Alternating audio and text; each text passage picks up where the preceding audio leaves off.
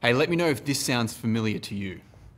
In 2019, nutrition has never been more confusing and overcomplicated than ever. Fruit, don't eat fruit. It's got sugar, makes you fat. Fat, don't eat fat because fat makes you fat. Protein, don't eat too much protein, makes you fat and destroys your kidneys. Carbs, don't eat too many carbs or carbs at all. It spikes your insulin. Insulin makes you fat. So basically, just don't eat. But also, if you don't eat, you'll go into starvation mode and you'll gain fat. Nutrition in 2019. So look, here's what I've learned over the last sort of 10 odd years of doing this. I've learned that if something is usually too restrictive, you're probably not going to stick to it very long. And yes, while you are on that certain program, you will probably lose the weight. But as soon as you stop doing the very thing that got you into shape in the first place, you gain all the weight back. Okay? If something sounds too good to be true, it usually is. So how can you take part in a fitness regime, both training-wise and diet-wise, and still be happy and still be moving forward and progressing? I've learned, like I said, in the last 10 years, it comes down to a few key things. The first thing is that moderation is key. Okay? Moderation is key, meaning no one ever got out of shape from missing one workout. No one ever got out of shape or gained weight permanently from having one bad meal.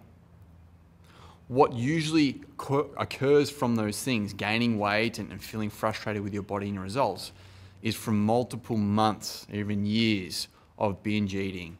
And instead of just having one bad meal, you have 72 bad meals in a row. Okay? So moderation is key. You're always one meal away from simply getting back on track. So if you keep that in the back of your mind, if you do have a bad meal, you can simply just get back on track the very next meal.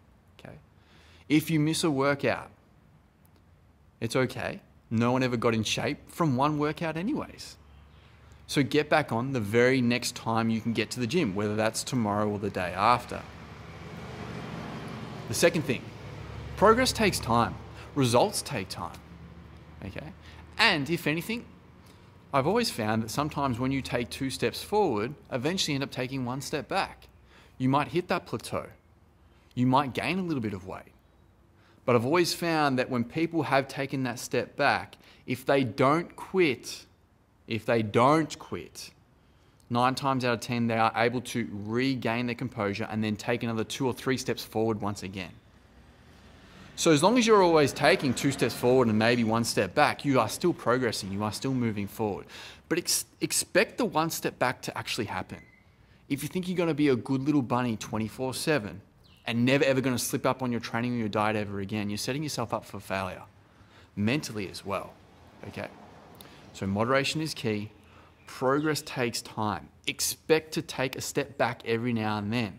But if you don't quit when you take that step back, I can guarantee you those 2 steps are just right around the corner, provided you stick tight and tough, and you will progress through it. So look, I hope you enjoyed this video as much as I enjoyed making it for you. Look, I've actually got a book. It's called The Fat Loss Cheat Sheet. If you'd like to learn the 5 systems you need to turn your body into a fat burning machine, I'd like to give you a free copy as a way of saying thank you for watching this video. What I'll do is I'll leave a link in the comment section on this video. Click that link, it'll take you to a website and you can download a free copy on the house. Apart from that, thank you for watching. Hope you're having a great day and I'll talk to you soon.